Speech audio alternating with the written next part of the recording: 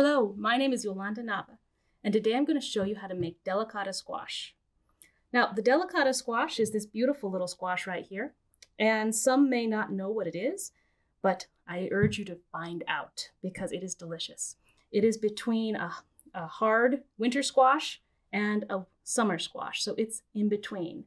But it tastes like a winter squash. It has that rich, nutty flavor, but it has a thinner skin, so you can eat the skin. So that's what we're going to do today. I'm going to cut it up. I'm going to take out the seeds, and then our favorite way is a little bit of cayenne pepper, some salt, and just whatever oil you have. Yeah, let's get to it. So I usually cut off the ends first because I don't like to eat that spot right there. And you just have to be careful of your fingers. It still has a harder shell.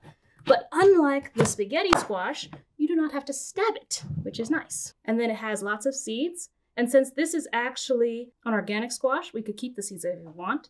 We would just rinse them and put them on a paper towel and then save them for next year. But since we already have delicata squash at home, we do not need to save these ones.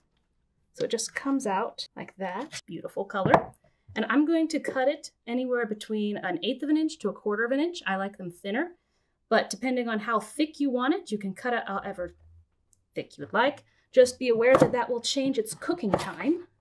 Always remember to keep your fingers away when you're cutting. And luckily, I already did that this morning. So we have it already cut up. So into that, you only need about 1 teaspoon to 2 teaspoons of oil. And if you want to have, also I have washed my hands. You can use your hands, you can use that way of just mixing it.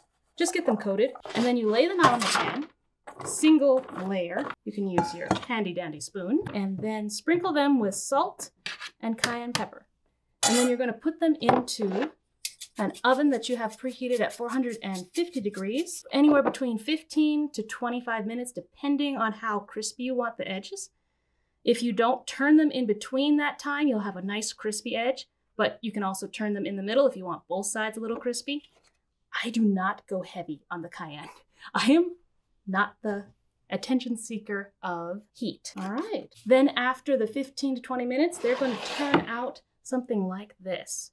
And I brought extra to share with everyone here. So that's how you make the roasted delicata squash.